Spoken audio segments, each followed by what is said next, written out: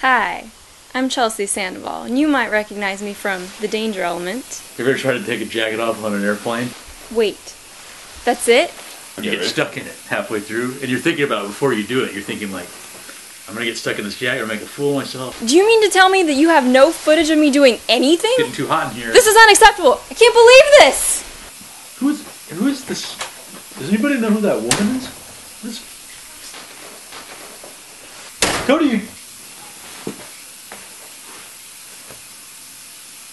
Cody, do you mind? I'm trying to. Do you mind? I'm trying to do my my thing for folks at home here. Sorry, John. It's okay. It's fine. I'm not mad at you. Cody, I'm not mad at you.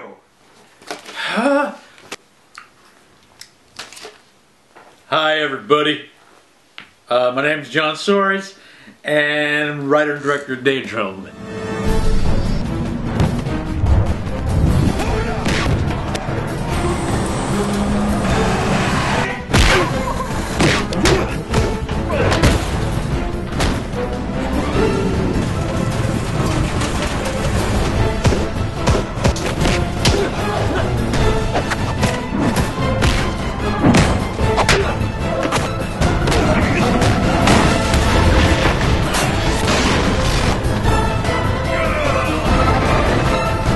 This is the Danger Report.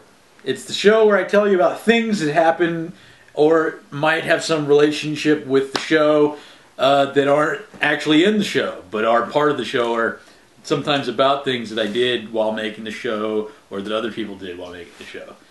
And sometimes, you know, just a lot of wasted time happens on this show, too, like right now. So, in the big news for the Danger Element, the big news...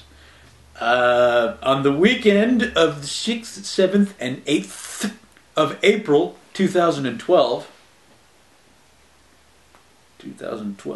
episode, I should say, well, wait, let's not go too fast, let's back it up. Episodes 2 and 3 screened at the Los Angeles Web Series Festival in Los Angeles. And we won 2 awards. We won one. Glenn Gabriel won one of the awards for his magnificent score that he composed for both of those episodes, and also I won an award for editing, which I was like, So you won all that stuff. Yes, that was great. I was really happy about that. Made me happy. Made me feel good about myself. That's amazing. That makes me amazing, and my friends. Somewhat also close to being amazing, not as close as me. Amazing by association. Yeah, there you go. Is what you would say if you had to look that up and find out what word to say, or what term or phrase.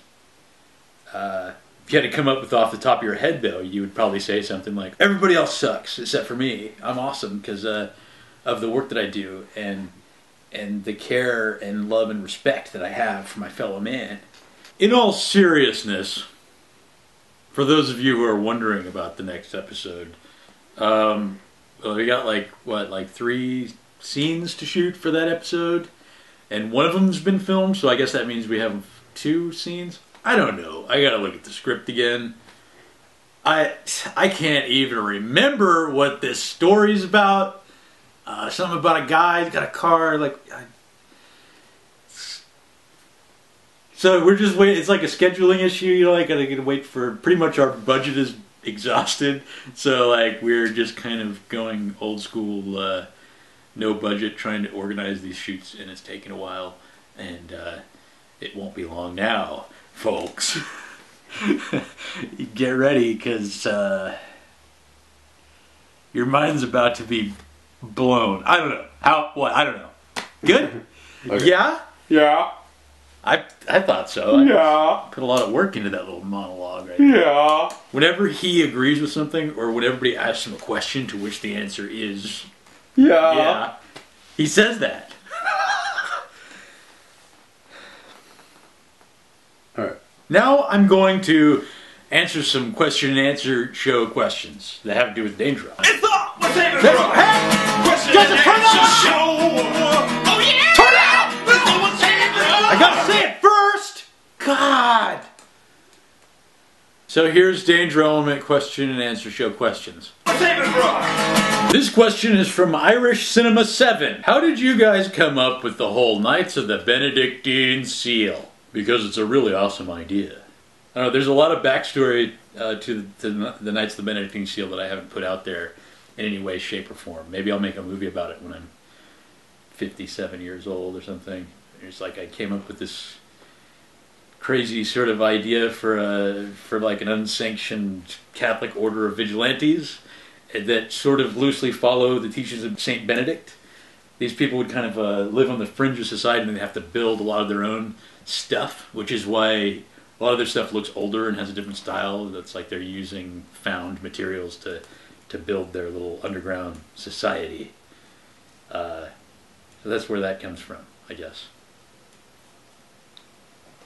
Black Cat 12. Dear WHB, when you watch the episodes back to the back, the story flows really well. Like a full-length movie. Are you considering editing all the episodes together into a feature film once the series is finished? That would be epic. Black Cat 12.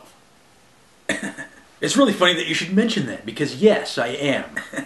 The script for The Danger Element was originally written in 2007 as a feature-length film.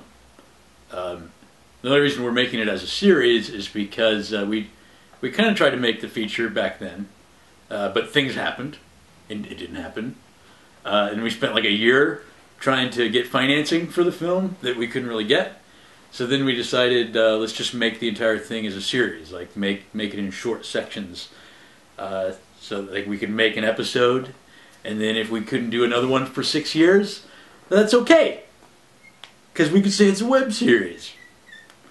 So that's what happened. And so when it's all finished, the plan is to put it all back together the way it was supposed to be. Very observant, very astute observation, Black Cat 12. Touché. Touché. Well done. You win this round. But, boy, this acting thing. Yeah! Well, folks, that's it for this week on the Danger Report. Thank you so much for tuning in, and thanks for watching the show, The Danger Element. I hope to see you next time I'm here, in this chair, in the lawn chair here. I care about each and every one of you, and I hope that you stay in school. Good night.